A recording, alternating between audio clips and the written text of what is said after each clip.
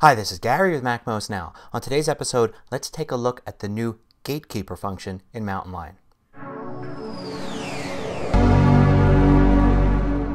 So Gatekeeper is a new security measure that's in Mountain Lion that allows you to basically say, only allow apps from the Mac App Store to be installed on this computer.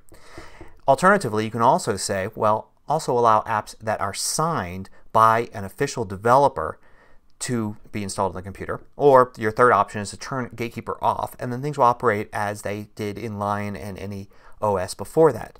Let me show you. So the Gatekeeper settings are found in Mountain Lion in System Preferences, and you go to Security and Privacy, and under General you'll see them listed here. You have to unlock in order to access them.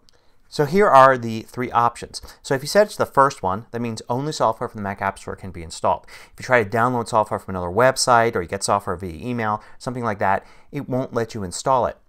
However, you can still install software from optical disks. So for instance, if you buy something like Microsoft Office on disk and you want to install it in your iMac, you can still do that. This only applies to the network for getting software off the internet.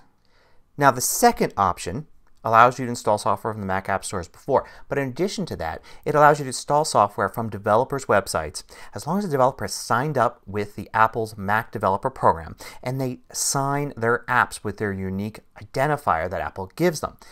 This provides accountability. Basically, the developer has identified themselves with the software, and it makes sure that they're held accountable if the software is actually some sort of malware, which is going to be highly unlikely if they're signing up for this program and identifying themselves to Apple.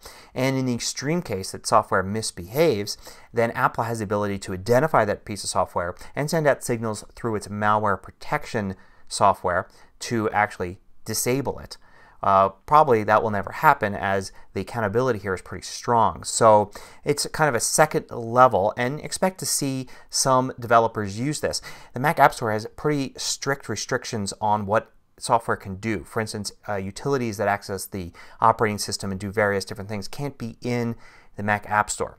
So some of the more tech geeky tools will not be in the Mac App Store, but may be available from the developer on their sites as a signed app, and you'll be able to install it if you have the second option selected. Now the third option, and you can see when I select it, it's actually going to make sure that that's what I want to do, sets everything up like every OS before. You can install software from anywhere. You can download it from a website, doesn't need to be signed, and you can install it. Malware protection is still in place. This is separate from malware protection. So everything that you had in Lion is available, including malware protection, if you select anywhere. Now there might be some developers who don't want to be part of the Apple Developer Program, but they're perfectly legitimate developers. You may also work in an environment where you have all sorts of software traded back and forth between, say, students at a university, part of classroom work, at a work environment where apps are developed and used in-house, and there's no need to actually go out to Apple and have them certified. So this might be useful for those folks. Now it's easy to switch back and forth between these, as you can see. So there's no harm in setting yourself to being Mac App Store only. And then if you do need to install another piece of software, you can temporarily change it and go ahead and then change it back after installing it. The Mac App Store setting is ideal if you're maintaining a computer used by a non-tech savvy family member. It makes sure they don't go installing things when you're not around and then running into trouble.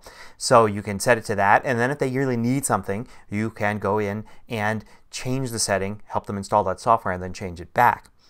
The best thing about Gatekeeper is it's there if you need it and want to use it, and if you don't want it, you can just turn it off.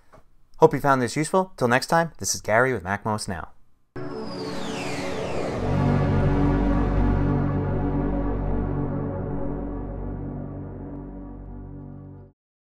Want more video tutorials? Just go to MacMost.com, click on the videos link at the top of the page, and then you can view all of the hundreds of MacMost videos by category.